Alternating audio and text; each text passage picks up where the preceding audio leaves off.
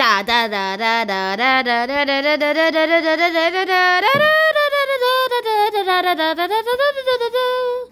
Should schools bring back cursive writing? Yeah, I know a form of cursive. At least I remember parts of me learning cursive. Nowadays, for some reason, all these debate topics actually go all the way to my kindergarten years. And so that's weird. Well, there goes that.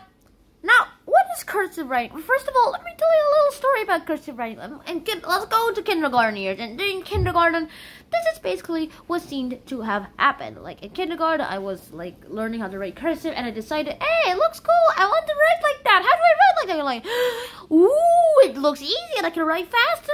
Yes, let's go.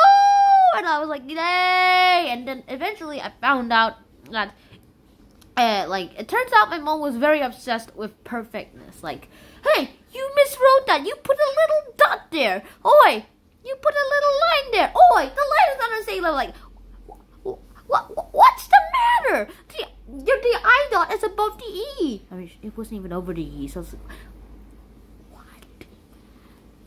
what? So I was like, yeah, like that, something like that. And that was kind of weird, too, for me, too, because I didn't really enjoy writing cursive from then on, because, like, lots of bickering and all that kind of stuff. So, yeah, you can imagine how I would have felt afterwards. Anywho, what is cursive writing, anyway? Cursive writing, which is also known as script or longhand, it's a flowing style of penmanship. Now, cursive actually dates back all the way to ancient times, like ancient Egypt, ancient Greece, and like ancient Rome. Yeah. And then in the 1700s, the U.S. professional penmen, they're called penmen. Yeah, I better write in cursive right now. Penmen, they were hired to write important documents like the U.S. Constitution in cursive. The U.S. Constitution! And then in 2010, new national educational standards actually said that teaching cursive was no longer mandatory. And from now on, it was actually optional for schools to do it too. It wasn't required anymore. You might having a hard time telling the difference between calligraphy and cursive. By the way, so I'll just tell you how you write it. Like the first part of hello, they are actually pretty similar, but however, the end of the O, that's one of the different parts. For cursive, hello is written like this, little sideways.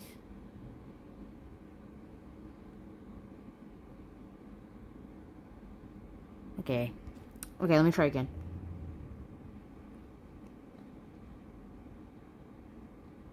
There we go. That's how you write hello in cursive. However, for calligraphy, oh my gosh, this is the first time I'm going to write in calligraphy. This is how you write it.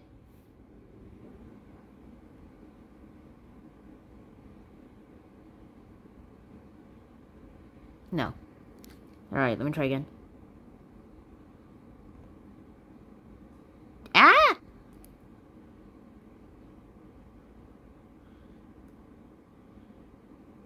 Something like this?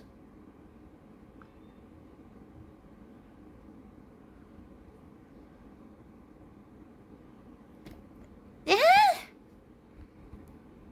I think I finally figured it out.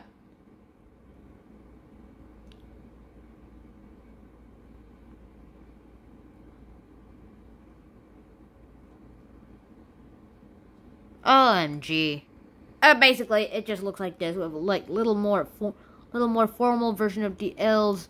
No, like little line thing in the middle of the O that makes it look like a 0. The E looks more like a normal E, and yeah. Oh yeah, and I should mention, it's bolder. Well, here's the thing. In my affirmative position, writing cursive can be faster. Whee! Speed! It can be faster than writing in print, and it also helps students develop their motor skills. And studies show that cursive writing can benefit the brain, which helps students learn and remember more.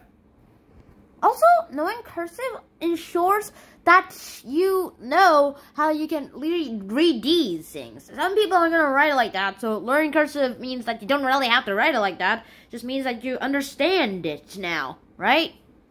Rejection. There are so many hours in the school day, and teaching cursive isn't a good use of class. Number 2, there are also other easier ways to write, like typing. A, B, C, D, E, F, G, H, I, J, K, L, M, N, O, P, Q, R, S, T, U, V, W, X, Y, and Z. Ooh. There you go, the complete alphabet in lowercase letters. Now let's go for capital letters. A, B, C, D, E, F, G, H, I, J, K, L, M, N, O, P, Q, R, S, T, U, V, W, X, Y, and Z. What do I wish? Yeah, that's better. This is exactly why typing is more awesome. Just delete that. Yeah, that's better. Also, there are other easier ways to write, like typing, as I already said. And life is now more casual right now, so writing in cursive is super outdated. I mean, you can literally just print out cursive letters and all that kind of things. So, yeah, it's an outdated idea, that's what I'm saying.